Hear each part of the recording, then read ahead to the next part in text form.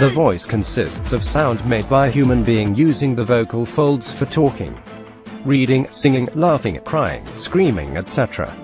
The human voice is specifically a part of human sound production in which the vocal folds, vocal cords, are the primary sound source. Marine Corps brass have said they want rifle squads to deploy with drones in the future. And if they deploy with this one, they won't even notice the weight in the pack.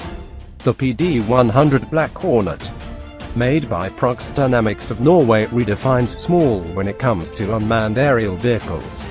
The pocket-sized black or grey birds, which look like helicopters in miniature, weigh 18 grams, the equivalent of 3 sheets of paper. Proxdynamics General Manager Arne told Military.com. They come equipped with day and night vision cameras and can be operated using a device reminiscent of a beige Nintendo Wii controller and an attached tablet. It's the smallest operational drone in the world by far, he said. From our perspective, this was developed to give the dismounted squad its own ISR capability, Skjaerpe said. That was the big idea, and still is the big idea. And the Marine Corps is buying. Skjaerpe said the service has already purchased a small number of the systems, which come with 2 birds apiece, for test and evaluation purposes. Marine infantry units got a chance to test them out twice this summer, at the rim of the Pacific multinational exercise, and at Marine Air Ground Task Force Integrated Experiment 2016, which took place at Marine Corps Air Ground Combat Center 29 Palms, California, in July. How the service plans to explore the capability from here remains to be seen. Right now we are in a very good dialogue with Marine Corps Combat Development Command and the Marine Corps Warfighting Lab to see how they think they want to move forward, Skjaerpe said.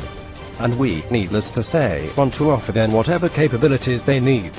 The systems, which cost $50 minus $60 a piece, are already in use by the militaries of 19 NATO allied countries, he said. The drones can stay in the air for up to 25 minutes and can hold a digital data link for more than a mile line of sight. And while complex, they're easy to operate. Skjaerpe said a Marine could learn everything needed to launch and control the drone in 2 days or less. While the Marine Corps hasn't committed to a specific technology, the Commandant, Gen. Robert Neller, has said he wants to create an assistant squad leader position in each rifle squad to operate UAVs and other technology. Marine Corps experiments with unmanned systems are expected to continue into next year and beyond.